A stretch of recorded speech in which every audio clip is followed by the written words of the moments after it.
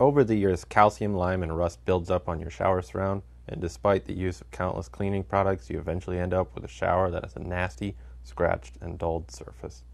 If you're tired of that bathroom that no one wants to use, or you're looking to sell the house in the near future, I'm going to show you my technique to polishing the surface and bringing back that shine it once had.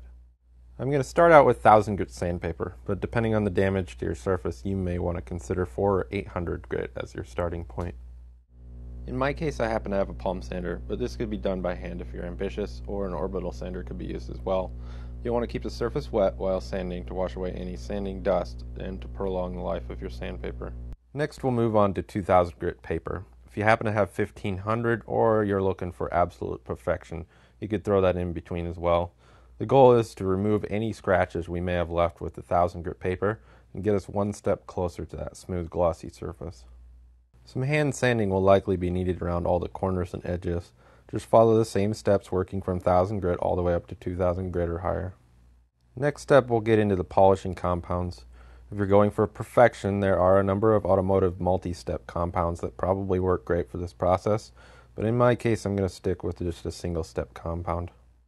If you happen to have a power buffer, this is a great time to use it. In my case, I've got this great little 6-inch electric model I picked up a while back for about 30 bucks. This could be done by hand, but you're gonna get one hell of a workout if you do so. Last up, we need to protect the surface and hopefully make it less likely for the contaminants to adhere to the surface in the first place.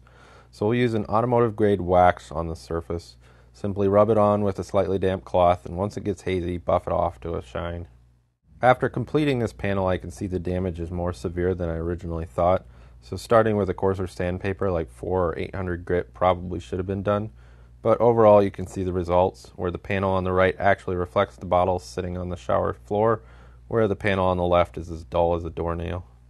Overall, the shower surround looks 1,000 times better than it did before, and the most noticeable difference is it's actually white versus the yellow color it was before. If you like this technique, please give this video a thumbs up, and if you have any suggestions to improve the process, please post a comment below.